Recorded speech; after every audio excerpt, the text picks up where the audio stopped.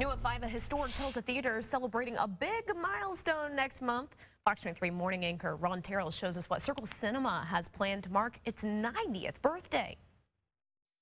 A lot has changed in Tulsa over the last 90 years, and Circle Cinema has seen it all. The famous movie house is celebrating its 90th birthday in July, and they're having a big film festival, big celebration with several stars coming to town. And really express. I spoke with Stephanie Lefevers, executive director of the Circle Cinema Foundation.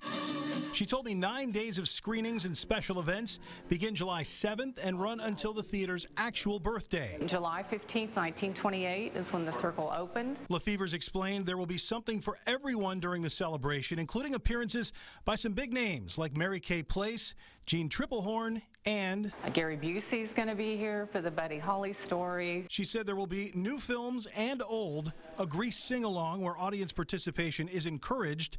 There will also be a screening of the 1949 film Tulsa. She says they hope to capture the history of film in Tulsa along with the history of the theater. It's a kind of a rich history from the early days and fond memories that people have. People come in all the time saying, oh, I remember going to the Circle. I used to walk there. Or I rode the bus with my grandma to see movies. I rode my bicycle. The Circle reopened 15 years ago after being closed for about a decade, and the city has welcomed its return. We're the last historical movie theater left in Tulsa, so we embrace that. We appreciate having that distinction. Covering news that matters, I'm Ron Terrell, Fox 23 News.